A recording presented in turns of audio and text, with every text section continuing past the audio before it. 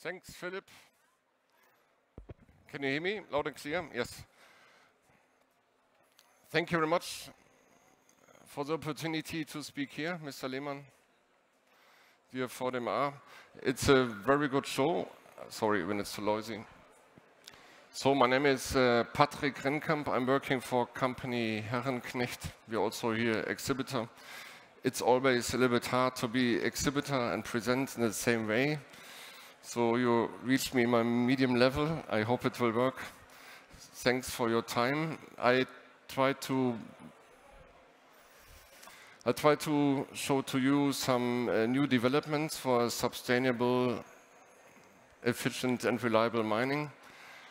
Hopefully we can now introduce this new technology to you and also address it later. So what I was very nice, or from my perspective, to have the youth here in the same hall in the forum. So that's the future in mining, I hope. But maybe we focus on this few slides I've prepared. First of all, typically for mining, I want to start with the value share. And it's just in terms of safety normally. So you could maybe, or we could address just a few words that we could build in safety in certain machines. Means you have always the choice. If you do something, if you excavate or build or construct, you can just build in safety. If that is not possible, for sure you can change operation. Maybe the last thing is what you could do, you could just put a sign and say, stop here, don't go further. So we try to make a difference on this mining equipment, what we are providing. But that most likely we'll see in a few minutes, okay? So first of all, once again, that's the main subject. Thank you very much again. So we will focus on mechanized shaft sinking equipment for deep shafts in hard rock.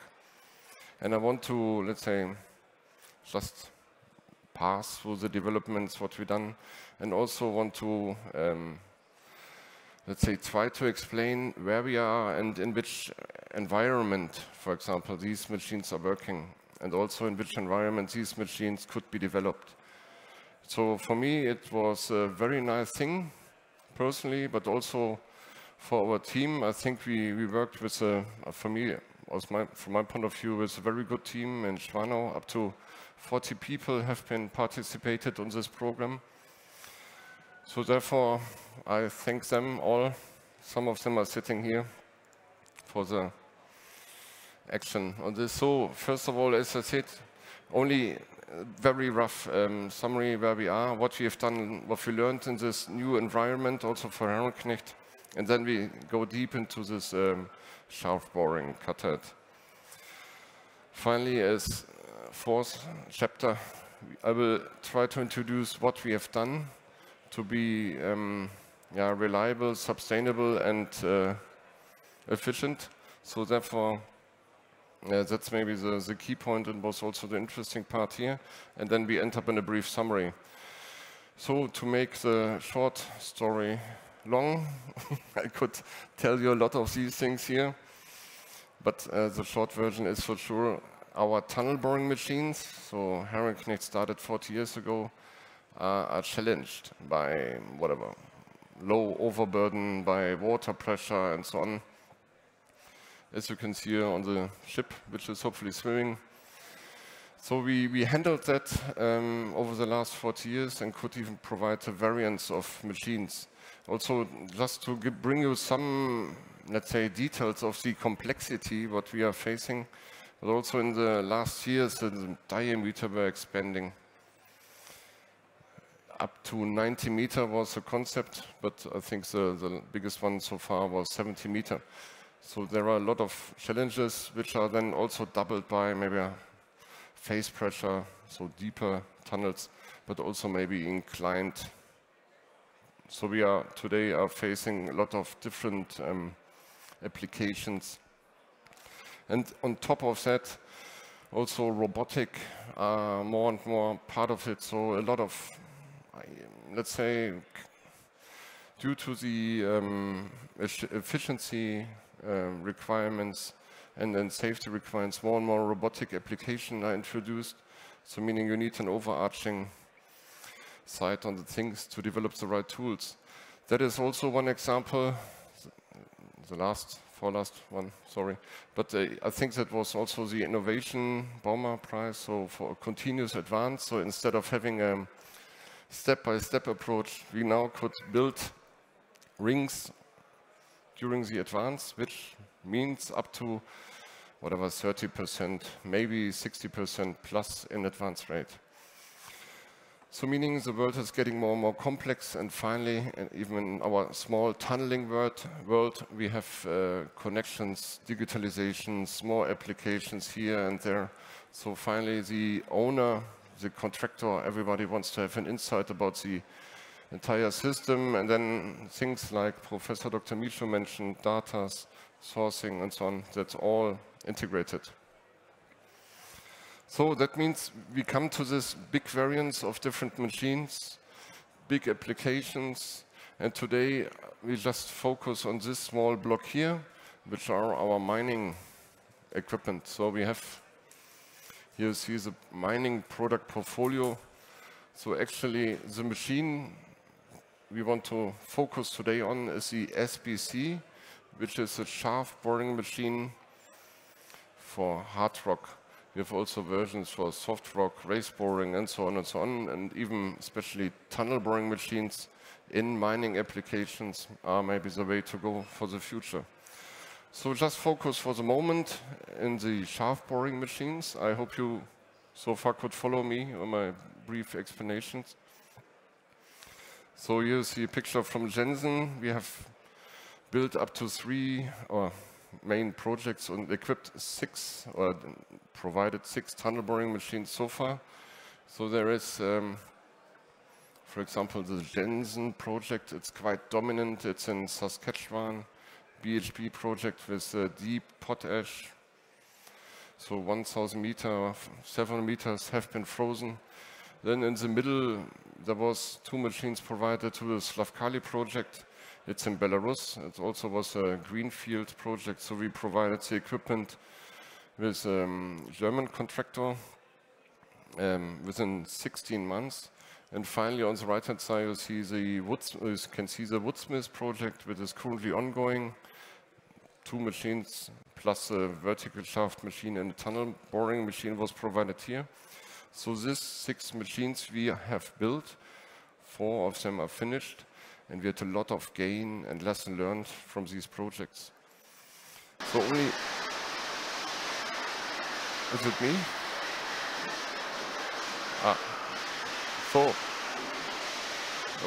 maybe Philip, can you switch out the sound? Thank you, Philip. So what you see here, that was a noisy operation here underground, and I just want to introduce to you what we are doing different with our machinery. So for sure, shafts are sunken in the past. You have seen the mine scheme from Professor Dr. Micho.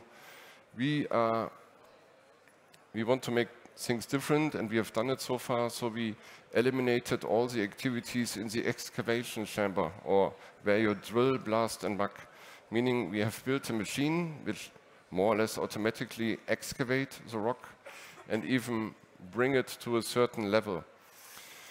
Also, meaning no one has to be present in the excavation chamber. Also in the lining area here, then we can bring in rock support, like shaft forms could be there, or bolt and mesh can be applicable.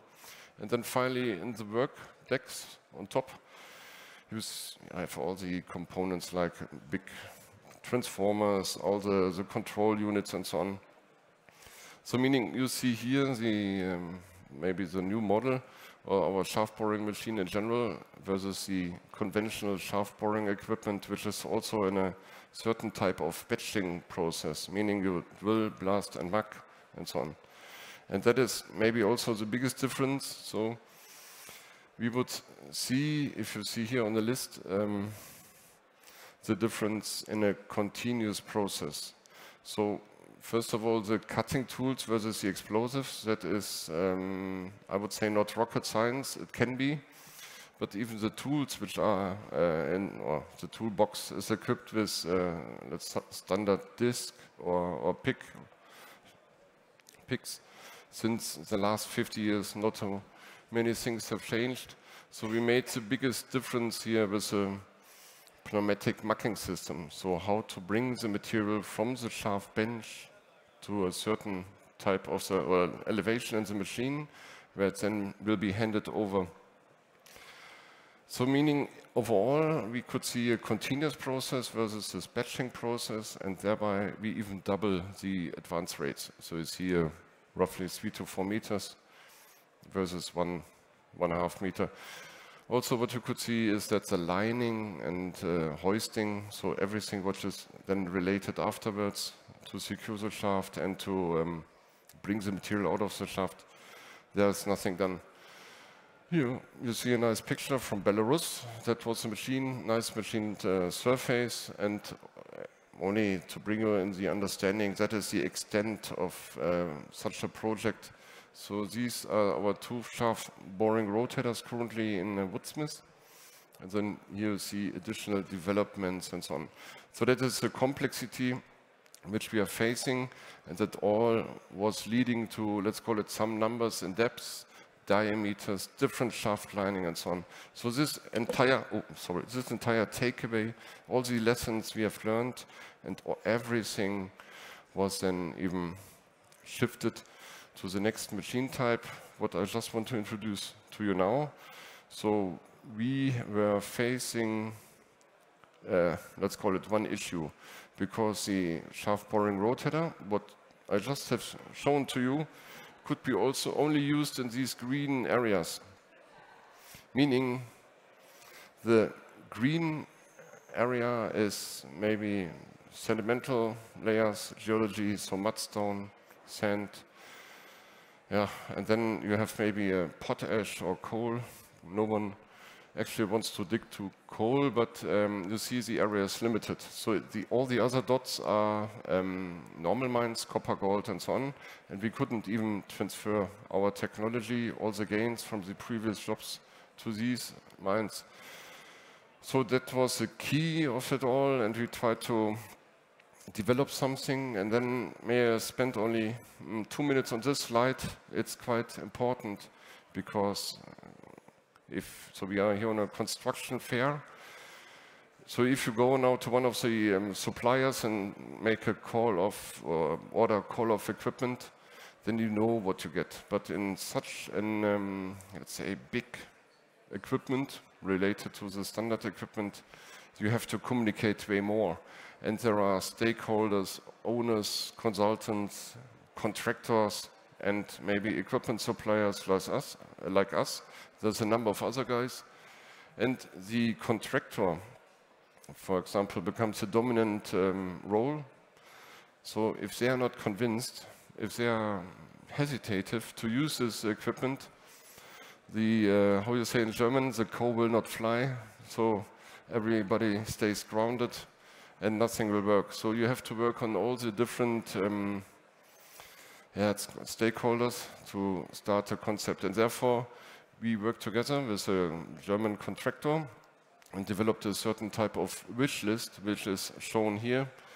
So we went with a diameter of 9 meters, had 1,500 meter shaft depth, identified as most reasonable. The rock strength we limited to 250. So that is the machine we wanted to build. That is the way how we can be sustainable, efficient, and reliable to generate ore body access. Yeah, and also here a target of 6 to 8 meters a day would be a good number if you compare to the standard blind shaft operation. So from our perspective, from Herrenknecht, we built a team. Here you see somewhat like a big gearbox. It's starting all with a cutting process. The cutting more or less is it's fine. You see it in a few bits. But then you also have some other processes behind, so like the pneumatic mucking, I just named it or put it on, and also the material collection. So it would be very nice to have a cutting process, which is perfect, but if you cannot get rid of the cut material, you're struggling there. On the other side, you see things like the gripping process. You see things like the hoisting or shaft lining process, which are, I would say, not critical at the moment. So, as I said, the hard rock is our key, I would say, competence. We have currently the Brenner base tunnel in operation. The Gotthard road tunnel is going on. So more or less we know what to do. I would say all tools are on the table. We could select the best one, whether it is. And on the left-hand side, you see a cutting disc in operation. So meaning the cutting process is maybe not the critical part, it could be, and that was quite clear, the material handling inside the cutter head. And that is the point where we maybe can focus on. But to start with the material handling process, only a few slides here. So we had to make choices and so on and validate them. So looking to the experience from the SBR, we already have a certain type of it's material cutting and even movement by the rotation of this partial phase cutting drum. We went with a concept based on water. So water is very nice. You can push, even the rock has a certain uplift. You could be very strong and efficient. And for our new machine, we have seen selected this pneumatic mucking system, which you see in a bit. And what you also can see here, we have here a V shape. So that was the first concept we already developed 2014 for the hard rock thing, and even that was questioned. So the point is how the material will get into this one suction box, and that somehow, I don't know, there are so many cutting wheel shapes available. So I don't know, everything was built so far, so we selected something like a flat surface cutting drum. The cutting drum is a steel basis for the cutting disc. You push down then with 2,500 tons to the rock, and the shape we can adjust to support the material flow. What you see here as well is maybe the best choice, what we got for the pneumatic mucking system. So it all ends up here with a certain type of suction box, which will collect the material. Then we have a straight line to a suction tank. In the suction tank, we separate the coarse from the fine materials. We relax the air. If we have 7, 8, 10, 5, 4 cubic meter collected, we will hand over this to the muck bucket. The muck bucket you see there, and then we will hoist it upwards. So meaning there's a process, but while we are doing this pneumatic mucking, it's a little bit like a big vacuum cleaner, we still can excavate. So, meaning that was one of the first concepts we done, and now we had some questions. So how to make this cutter head reliable, sustainable and efficient. And therefore we went that way, the road. We didn't start any simulation. We haven't done any, let's say, computer things. So there was, I don't know, it was quite clear that even a simple simulation could last forever, more or less, and even be quite expensive. So therefore we developed a little bit like a turntable. So we had a surface which could be equipped, or let's say we can place material on top of that and then try which inclination and which whatever tool this material can activate to bring it from the outside of the cutting drum to maybe the suction box. And you see a picture. So on the left-hand side, there is the face. Our tunnel boring machines are moving or cutting rock with the cutting disc. You have seen them previously, like on the Brenner base tunnel.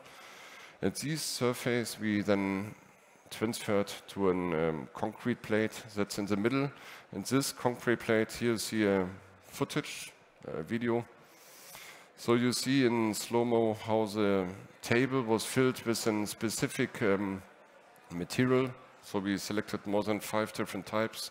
Then we equipped the sledge with different tools. And then the material was activated. We collected the material which was transferred, and the material which was remaining on this plate was done by calculation, luckily. So we have done more than 600 tests like this. The overall, I don't know, options have been up to, I think, 12,000. So out of these 600 tests which we have done, we then went the next step, shifting gears towards the suction box. So lesson learned. So we started with this equipment. There is a suction box, meaning if we now know how the material is moving to a certain point, meaning the width, the material handling on the flat, hopefully that could be big enough as possible, how we can handle that. And therefore we created this simplified pneumatic mucking system. So we use a big fan from Kaufmann. We have done a big OSC can, which was used here. Then we have here a suction box, and here once again this artificial surface. So we placed material, so like different whatever kilogram, liters and so on. And then this sledge was moving here, and we took in all the material. Here once again a few pictures I hope you could see. Here see maybe the fan, that is the inside of the container, and then more or less you can understand the extent of this test. Also here we have done more than 200 different tests with different sizes and so on. And I wanted to show you here a small footage. It could last a little bit. You see the crane is already moving. So it's really the point that when the cutting drum is spinning around, by rotation and penetration of the cutting disc, we get some material. Now let's see, the sledge is coming with the material. So when the cutting drum is spinning around, this cut material has to be recovered and pulled away with any rotation. So between, I don't know, 400 and 700 liters. Yeah, so that was a video you have seen a lot. We changed shape, width and so on, and then came to one good solution for us, which is reliable and sustainable. We then said, okay, that it deserves a certain type of explanation also for the stakeholders like owners, consultants and contractors, and we have to demonstrate how good this system is working. So therefore we have created out of an old tailskin, which is a big tunnel boring machine curtain, a concrete block, and then we have placed a small micro machine on top with this more or less new modified cutting wheel, including an entire pneumatic mucking system like this. So you see filters from CFT Kaufmann, blowers and so on. And that's more or less one-to-one a handover from the concept which we got here. Yes, and this system could then demonstrate that even the entire process, so you see some drone pictures, could work. So meaning we could excavate by penetration and rotation of the cutting drum, but also we could take out the rock cuttings, lift them, so with the cable was for the batteries, not for the motor. It's coming. So we could lift the material, we could separate that, and we have done so far up to, I think, 9 meters of real shaft sinking in a concrete block. So concrete has got a rock strength of roughly, I don't know, 30, 40 megapascal, not really hard rock, but any client, any customer, any owner, contractor is more than welcome to bring his biggest, hardest rock. So here you see some footage from the first cut. You see the cutting disc spinning around. They are also a little bit scaled, so at the moment we are in a scale of 1 to 3. Yeah, and it was a suction box. Once again, so the machine is cutting, and you see here then the suction box with the shape, and we pull the material up. and have a nice cleaned bench. So only to summarize the last. So we have seen challenges. We have seen it on a, let's call it, cultural thing due to the owner, consultant, contractor. We addressed that. We created a demonstration kit, but we also created a solid basis for our decision how the cutter head later will look like. And therefore, hopefully, let's say if there are questions, we still come back to this database and say, yes, that's due to this or that's due to those things. On the right-hand side, you find the overall concept of the machine, so a big, massive cutter head. Then you have here gripping cylinders. The gripping cylinders are supposed to create the, let's say, counter bearing for the thrust force. So just assume here would be maybe 2,500 tons. The gripper has to be close to 7,000 tons pressure on the shaft wall to be a solid counter. Yes, so and then on top you find the lining area where we can bring in all the lesson learned from the existing machines. We lower down, and on top you got the workbench. So on bottom line, I think we are in a good position. We can, let's say, convey the message. Hopefully, as I said, we presented it to some contractors and owners so far. The response was good, and also the process how to develop new machine concept was also promoted, or how can I say, everybody was happy more or less. So especially the teamwork in our company was good. As we said, no workers on the excavation chamber. All the other benefits of mechanized or mechanical cutting is done, and that is maybe the thing at the moment. The machine for sure is not ready. It has to be adapted to all the needs of a job site, which is a funny thing on such things. So that was my brief presentation. I hope it was understandable.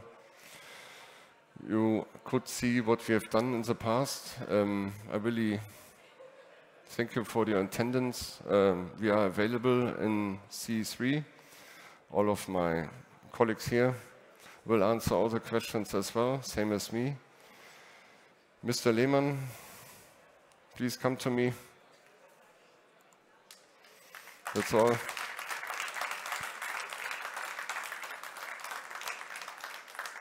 So if there are any questions, please, if not, we are there. Thanks a lot.